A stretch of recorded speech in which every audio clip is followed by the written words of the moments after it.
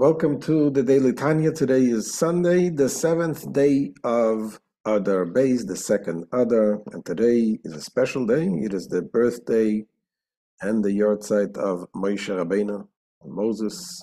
So happy birthday, Moses. And of course, Moses is every single Jew. It says in the Zohar, there is a spark and some part of Moshe Rabbeinu in each and every one of us. In fact, a week from today, we're going to celebrate Purim. The holiday of Purim is connected with the miracle is connected with the fact that Moshe Rabbeinu's birthday is in this month. That entire month, it turns into a happy month. And that is because Moshe Rabbeinu has the ability to elevate us and to lift us up. And today we begin a new chapter, chapter 36, which talks about the very essence of the Hasidic philosophy. It talks about the purpose of the creation. Why are we here for? Let's begin with tzedakah first. Gedela tzedakah, shemekareves es hageula. Tzedakah brings Mashiach closer, which the coming of Mashiach, of course, will be the ultimate culmination of the entire creation. So, why was the world created? And there's different answers that is given to it. Hashem wanted to show his greatness, to reveal himself. The Alter Rebbe talks about the explanation that is given in the Medrash that says Hashem desired to have an abode, a dwelling place in the lowest, the Tachtonim, in the lowest place, in the lowest world. So this goes, what does that mean? Hashem desired to have a place, to have a dwelling place. A dwelling place is a place where you, like your home, you reveal, your very essence is revealed completely. You're not in hiding. You're not concealing yourself. Hashem wants to be revealed in the lowest world. So the Alter Rebbe is going to explain. First of all, he's going to explain what does it mean, lower world and higher worlds.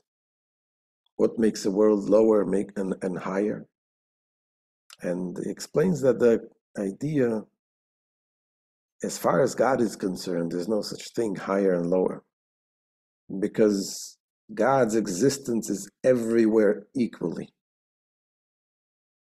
The question is, how much of him is revealed? The more he is revealed, that makes the world the higher world from our perspective. So if you have the world of angels, spiritual worlds, godliness is there more revealed. In a world like our world, we live in a physical, material world, a corporal world, where godliness is completely concealed. That's exactly where God wants to have the home. And this explains what we discussed last chapter. We asked, what is the purpose? Why are we here? Why are we struggling and never finding an end to the struggles with our material being? And we said that, yes, well, we can connect to God through our physical body, but we can also connect to a spiritual self. We can connect to God through meditation and connecting and love and developing understanding and holiness and godliness. That also connects your spiritual soul to God. Why is it necessary to connect or do physical mitzvahs, commandments that seem very, very technical? You take a lulav and you shake a lulav. What's the idea behind it? And same thing every other material, physical mitzvah. And that's what the Alter Rebbe will explain, that this is the desire of Hashem. Ultimately, the Alter Rebbe says, when it comes to a desire, there is no questions why. Why do you desire something? I desire. Hashem has this desire to have a place where he is concealed completely, like in this physical world, and here we should find him. Here he should be revealed. We should have awareness of God, and we should connect the physical world to God. Ultimately, that will happen when Mashiach will come. So let's see inside chapter 36 in the Tanya. Says the Alter Rebbe, והנה, מידע זו ישמעאל הז"ל שתכלס בריאת העולם הזה הוא שנישאו הקדוש ברוך הוא ליאס לו ידירה בתחתונים. In a well-known statement, our rabbis declare that the purpose for which this world was created is that the Holy One, blessed be He, desired to have an abode in the lower realms. This comes from Medrash Tanchuma. So he desired that the essence of his Ein Sof light be revealed as it is, without veil or concealment amid the lower creation. Our sages use the word abode or dwelling place. In Hebrew, it's dira. Dira means a place where you live, to describe such revelation. Just as a man's home serves as an abode for his essence, so too in this world is this world intended to be an abode for God's essence.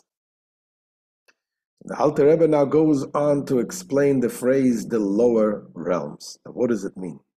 What is it in the lower realms mentioned above? He shows that this refers specifically to our physical world. The explanation in brief is that the terms higher and lower realms do not denote degrees of respective importance in the sight of God or of closeness to Him. In God's eyes, all the worlds, from the highest to the lowest, are equally insignificant. All are equally remote from Him.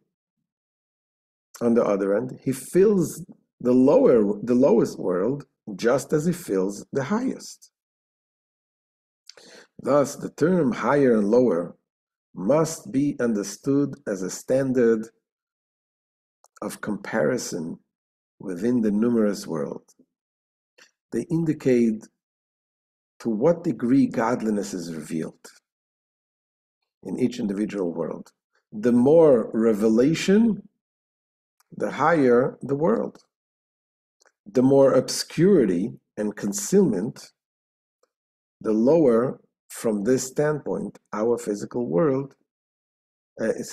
From this standpoint, our physical world is the very lowest. Why? For here, godliness is most veiled and concealed. So, in the Alter Rebbe's words, says the Alter Rebbe, "V'ine lo yishayach lefonav yizborech b'chinas maylo mata, ki hu yizborech memala kol almin b'shaveh." But truly, before God, in His sight, the distinction of higher and lower is not valid. One world is no higher than another. Why? For He pervades all worlds equally. What then do our sages mean by saying that God desires an abode in the lower realm? So we need to understand, what does it mean higher and lower when we're talking about godliness? First, obviously, we're not talking about physical spaces, but even in physical spaces, there's no God is beyond space. And just like a concept, an idea, is not connected to space. You say 1 + 1 = 2. Where does this idea exist? It's not connected to a space that's beyond space. Certainly God is beyond spaces.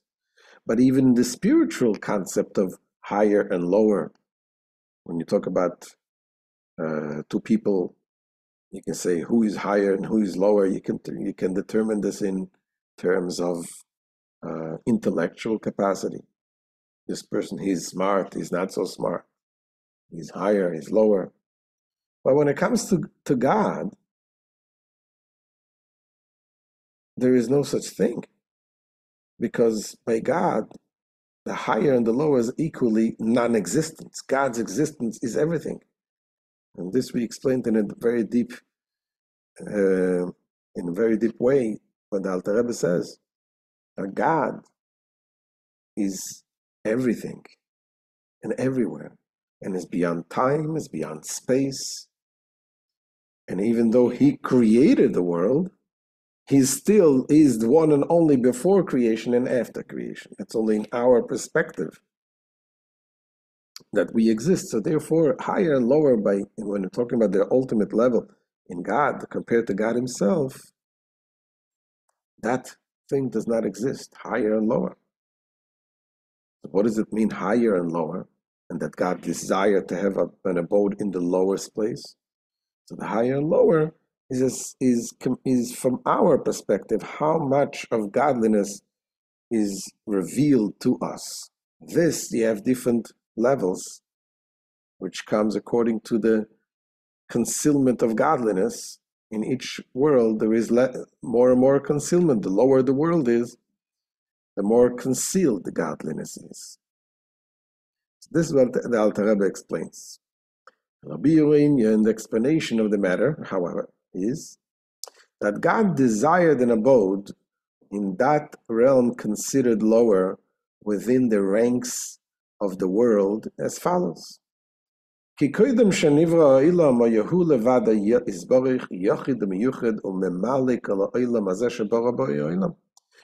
the world, any world was created, there was only he alone, one and unique, filling all the space in which he created the world. Obviously, we're not talking about physical space, the concept of space. Anything that could be conceived of as a space or possibility for creation was filled with the Ein Sof light. And not only was it then, but as far as God is concerned, it's the same thing now, even after the world was created. In his view, indeed, it is still the same now. Creation wrought no change in his unity. He is one alone now, just as he was prior to creation. The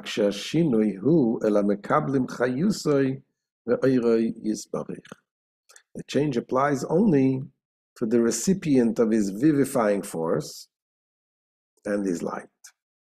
Before creation, there was none to receive the divine life force and light.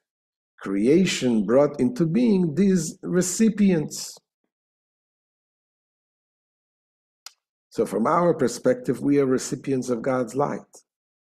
And the question is, how much do we receive? That depends how concealed the light is. So the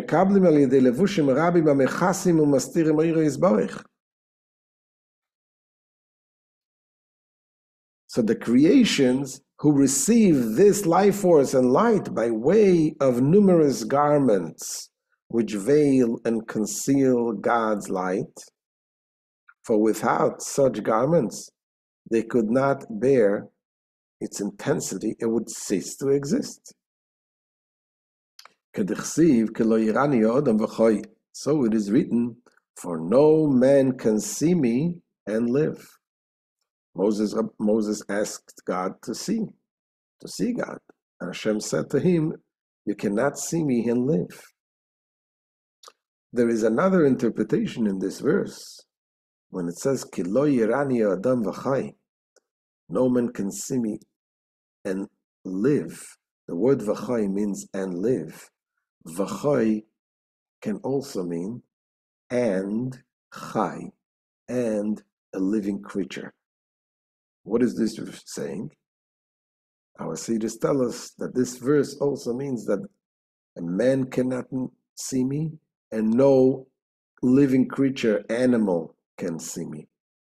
What kind of animal is this talking about? It's talking about those great angels who are referred to as the holy animals. That's what he says. Furthermore, not only man, a physical being, but even a spiritual being, such as angels, are unable to receive the divine light and life force without concealing garments. וכדפירשו רז"ל, שאפילו מלאכים הנקראים חיות אין רואים חולו. And as our rabbis of blessed memory interpreted the word v'chai and live, this verse as referring to the angel, thus even angels called chayos, the holy chayos, cannot see godliness except by way of garments which conceal him, thereby enabling them to receive his light. So now the degree of concealment varies, however, from world to world and from level to level. Here the distinction between higher and lower realms becomes valid, as the Alter Rebbe continues. This concealment is the subject of the hishtalshelus, the chain-like graded and downward succession of the worlds and their descent from level to level. Just like a chain, the chain that has rings that is linked one to another, the higher worlds and the lower worlds, descends through the filtering, and the lower part of the higher worlds is the source of the higher part of the lower worlds. And the more concealment, the less godliness is seen. Through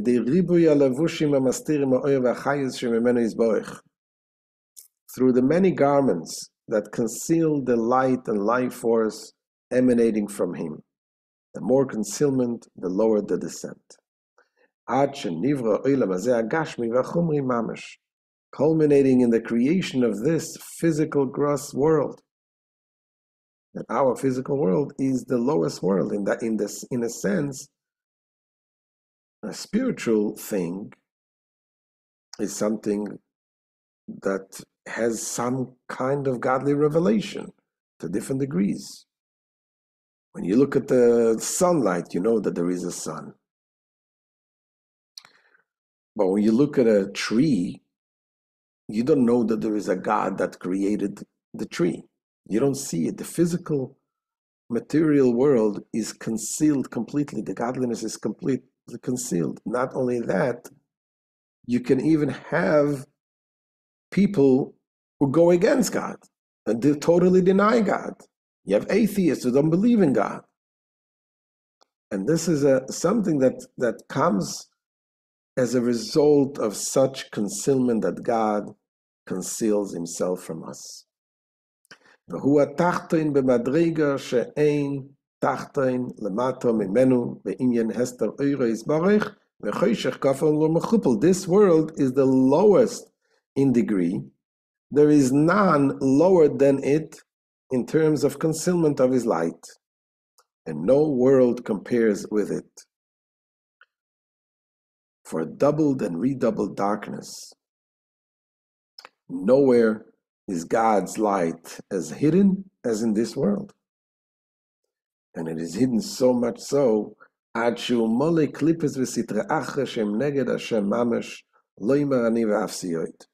much so that it is filled with klippos, shells, and sitra achra, the other side, the unholy side, which actually oppose God, saying, I am, and there is nothing else besides me. It is thus clear that the term lower realms refers to this physical world, the very lowest in degree of divine revelation. So that is the purpose of creating this world. Hashem created this physical world the lowest world, a world that God is completely concealed, and He wants us to find Him. He wants us to praise Him, to reveal and to contemplate in godliness, to do mitzvahs with physical things. There is the story of the Baal Shem Tov, founder of the Hasidus. Before he was revealed as a tzaddik, as a holy man, and revealing his teaching, he used to go around in different villages and shtetler, towns and villages, and he used to encourage people about connecting to God and so on, and telling them stories. And he came to one town, and there was a very old Jew sitting in the synagogue. They called him a Porush. A Porush means one who is completely separated from worldly things. He would study Torah all day long, pray all day long in the synagogue, wearing his tefillin and talis all day long, and eat very little. Completely an elevated person, separated from this world. The Baal Shem Tov walked in and walked over to him and says hello to him and says, "How are you? How are you doing? How is life?" Different things about his health and so on. And he's like, he didn't speak to nobody. He was constantly concentrated in studying Torah. He didn't answer. He ignored him. Now the Baal Shem Tov kept asking, to the point that he got a little frustrated, and then he showed him with emotion with his hand, "Move, go out, go away." So the Baal Shem Tov says to him, "Why do you deny God His sustenance, His parnasa?" And that got his attention. And he's like, "What do you mean? Denying God His parnasa? God needs sustenance. I can deny God His sustenance?" So he told him, yes, God needs His sustenance from us. God wants His sustenance from us. It says, "Ve'ata kodesh yoshev tehilos Israel." You are holy. You are sitting on the praise of Israel. They used to say the word of sitting means, what is your sustenance? What is your parnasa? What is your livelihood? You're sitting on doing this. I'm a carpenter. I'm this and that. What is Hashem sitting on? What is God sitting on? Tehilos Israel. Yoshev Tehilos Israel. You're sitting, Hashem is sitting on the praise of Israel. And when I ask you, how you doing? How is your material world? How is your physical life? And you say, Baruch Hashem, thank God. That is the parnasa of Hashem. This is what Hashem desires. And that's the takeaway. We shouldn't think, oh, we live in such a low world. On the contrary, the fact that we live in a low world means that we can make an abode for Hashem right where we are. Have a wonderful day, Mitzvah Hashem. We'll see you tomorrow. All the best.